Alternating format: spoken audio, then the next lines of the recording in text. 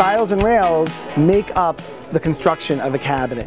And when we talk about cabinetry, we have two different kinds. We have your frameless and your framed boxes.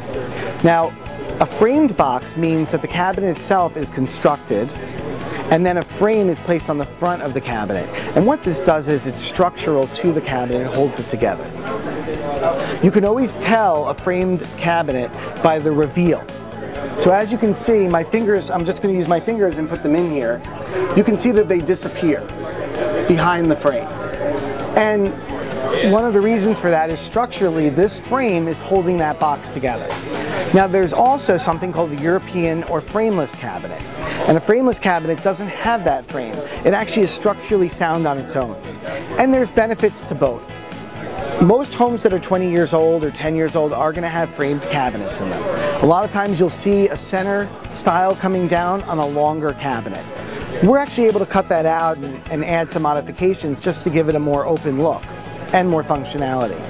But when you talk about frameless, you don't have that center stile at all. You actually just have a cabinet that's you get a little bit more space out of and a little bit more room to put your dishes in.